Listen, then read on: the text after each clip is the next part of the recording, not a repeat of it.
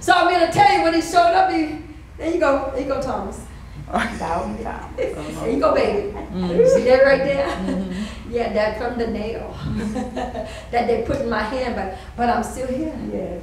And do you realize that's the power of the Holy? That's a miraculous thing. The Lord God says, wow, my God, I'll allow you to see signs of my glory. Come on, somebody needs to get that. These are signs of his glory. You're thinking, wait, his signs of his glory is that you see the nail print in his hands, but you know what? But he's not dead.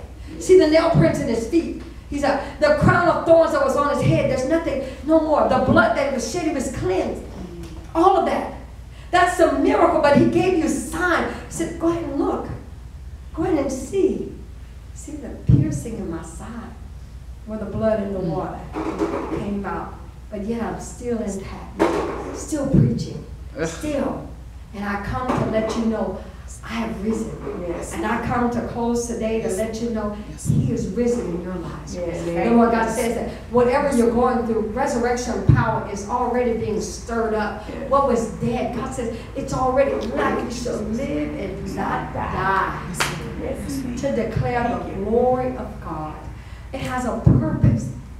Everything's going to be unwrapped. Everything's going to work itself out. But will you receive when God has told you it is finished? Father, I thank you, Lord God, for the word today. Lord God, I pray that you seal it upon the hearts of your sons and daughters. I thank you, Holy Spirit, that as we receive your word today, the finished work of Calvary. Lord God, we thank you, Lord God. We give you glory. We tell you that we love you, Lord Jesus. And we said amen, and amen, and amen. Come on, stand to your feet. Stand to your feet. Let's give God some glory. Amen, amen. Thank the Lord. Hallelujah. Yes, Lord. As we're going to